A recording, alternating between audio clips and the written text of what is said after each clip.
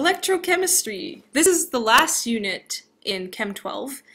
For me, this is my very first screencast, so my goal is to finish this in less than 15 minutes. So that's what I'm going to do. There's a lot to go over, but let's jump right into it. Electrochemistry is essentially the conversion of electrical energy into chemical energy, and vice versa. If you can take chemical reactions, you can use them to produce electricity. And if you have electricity, you can use that to produce chemical reactions. Examples of this are electroplating, where you take electricity and you make chemical reactions happen. And the opposite of that is batteries, where you have chemical reactions and that produces electricity. What is electricity? Essentially what it is the flow of electrons. And if you can follow the flow of electrons in chemical reactions, then you know what electrochemistry is. An example of this is copper and silver nitrate. If you take solid copper and put it into a solution of silver nitrate, you're going to end up with the copper dissolving and with silver being produced on the bottom of the beaker. So over time what happens is our aqueous silver reacts with our copper solid. There's a transfer of electrons and the silver becomes solid and the copper becomes aqueous. So what's happening is electrons are leaving your copper and going to the silver to form solid silver and aqueous copper. You can also see this in an electrolytic cell, and what that is you have two beakers, one beaker full of a solution. In our case it's going to be a solution of silver, and the other beaker is a solution of copper, and in our case it's copper. So we have two electrodes that we put into our beakers, and one of the electrodes, in our case copper, is attached to the other electrode, which is silver.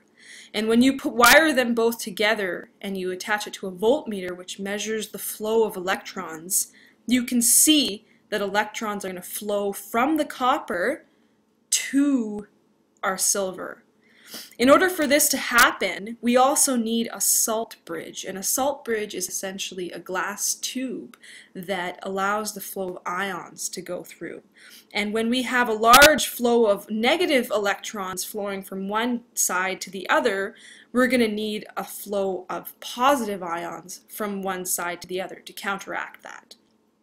If you look at this in terms of two different reactions, what's happening here is we have silver in solution gaining 2 electrons, and we end up with more solid silver. So over time, our silver electrode is going to grow bigger and bigger and bigger as more and more electrons flow towards it. On the other side, the opposite thing is happening. We have copper solid, and electrons are being removed from that copper to make aqueous copper, and it loses 2 electrons. So over time, our copper electrode is going to start to erode. It's going to start to shrink.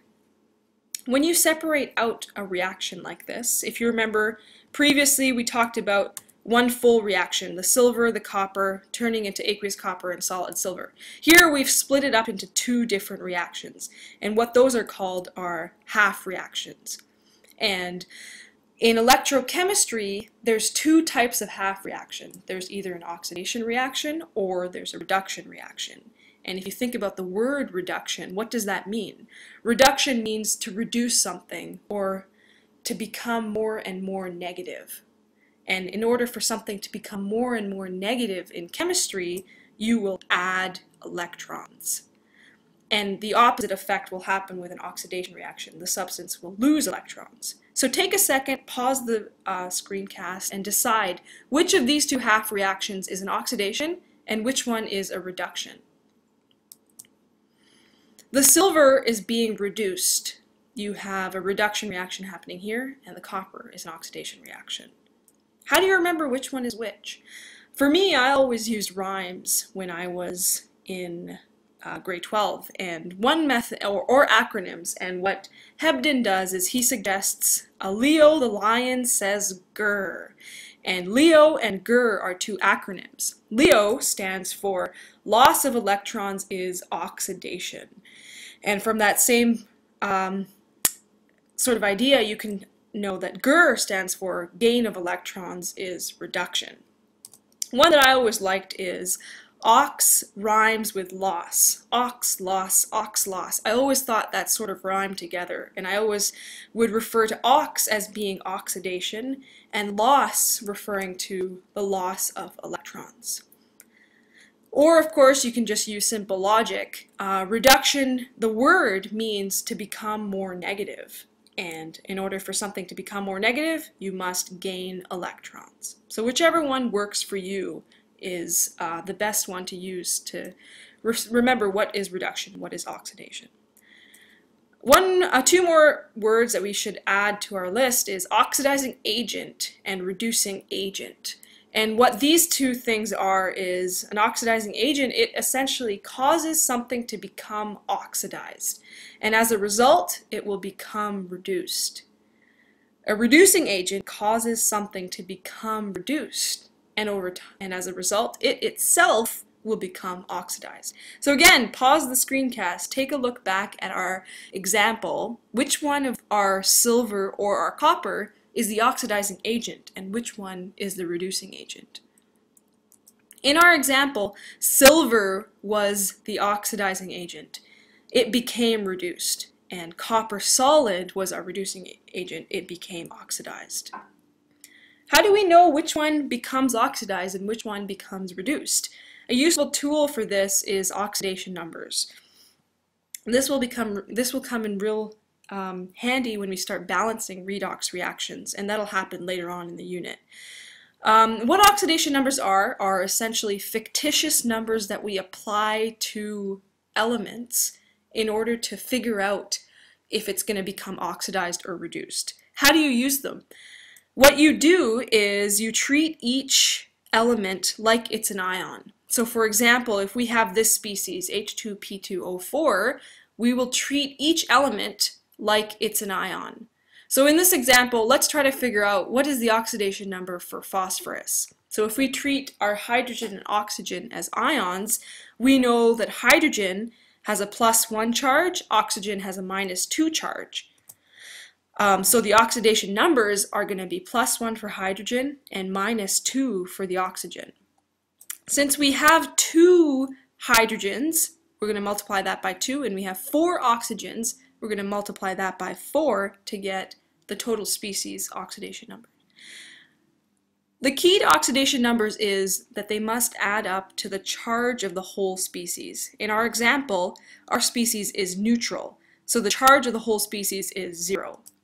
And by simple algebra, if we add up all our oxidation numbers, we find that phosphorus has an oxidation number of +6. But we also know that there are 2 phosphoruses, so one of the phosphorus must be equal to +3. Let's do this for a balanced chemical equation. Find the oxidation number for chlorine before as a reactant and chlorine as a product. So pause the screencast and try to solve this problem. As a reactant, chlorine has an oxidation number of +4. And as a product, chlorine has an oxidation number of +3.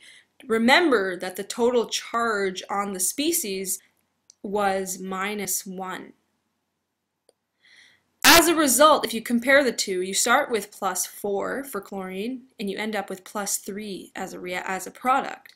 So in order to go from +4 to +3, it must had to have gained an electron. So it was reduced. Let's do this for another example. We have tin and bromine. Find the oxidation numbers for both of these before and after. Which one was reduced and which one was oxidized? Very briefly, tin started out with an oxidation number of +2 and it went to +4. Bromine started with +5, went to +1 or -1. In order for these numbers to happen, in order to go from +2 to +4, we had to lose electrons. In order to go from +5 to -1, we had to gain electrons. So we can say that Sn2+ is oxidized and the bromine ion, or the bromine species, is reduced. The last thing I'd like to go over with you is how to read standard reduction potentials of half reactions. This is the last list, or this last graph that you have to have in your data booklet, which you'll now know how to read. It's also on the last page of your Hebden booklet, so if you turn to page 336 and follow along, this will make a little bit more sense. So if you look at this list, you see a large number of reactions. So you see a big list of reactions, and on the left-hand side you see a large arrow indicating the strength of oxidizing agent. And on the right side you see strength of reducing agents, going from weak to strong. So looking at those arrows, I can tell you that the top of the list will have strong oxidizing agents, and near the bottom of the list you're going to have strong reducing agents. So in order for a reaction to happen, you need to have a reducing agent and an oxidizing agent. And this is really similar to an acid-base reaction. In order for an acid-base reaction to happen, you need to have an acid and a base. And this is the same with redox reactions. You need to have a reducing agent and an oxidizing agent. In order for a reaction to happen, you need to have a strong reducing agent and a strong oxidizing agent relative to each other. Where are these on the table? If you were to draw out the table, so if this is our piece of paper in front of us, looking at our arrow, we know that the top left-hand corner has lots of strong oxidizing agents. The bottom right-hand corner is going to have strong reducing agents. So for example, the top one we see is fluorine, the gas, and our bottom strongest reducing agent is solid lithium. In order for a reaction to happen, our hand must move across our table from our strong oxidizing agent. You read the reaction across, and you're going to come down to read the strong reducing agent, and you will read that reaction going backwards. If your hand moves something like this, you start in the top left, you move towards the top right, you go down to the bottom right, back towards the bottom left, a reaction will happen. So an example where this will not occur is if you have both species on the same side of the table, or if the reducing agent is above the oxidizing agent. In both of these cases, there will be no reaction. So for example, what does this mean? If you find both of these species, if you find copper 2+ and Fe2+, you notice that they're both on the same side of the reaction. In both of these examples, there will be no reaction. So take a second, pause the screencast, find both of these two examples, and see where they land on our table. The other example is when the reducing agent is above the oxidizing agent. So find these two examples as well. So in example 1, there will be no reaction, and in example 2, there will also be no reaction. What is the pattern you see for both of those? So now that we know where reactions won't happen, these are examples where reactions will happen. Find these on your table and see how are they different from the previous examples.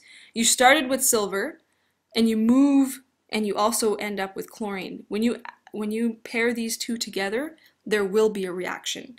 And when you pair copper plus with barium solid, there will be a reaction. So what does that mean, there will be a reaction? An example of our silver and our chromium is the first half reaction you see is silver. This is a reduction reaction. The second half reaction is chromium. This is an oxidation reaction. When you add these two reactions together, you get our full reaction, which is called the redox reaction. So some of the homework that I'd like you to work on are these questions in Hebden. Number 1, 2, 3 to 17. And if you have more questions, we can go over that in class, or you can also talk to some of your peers. Yay, we finished under 15 minutes. I'm very happy this happened. I'm glad you didn't get to see any of the bloopers either.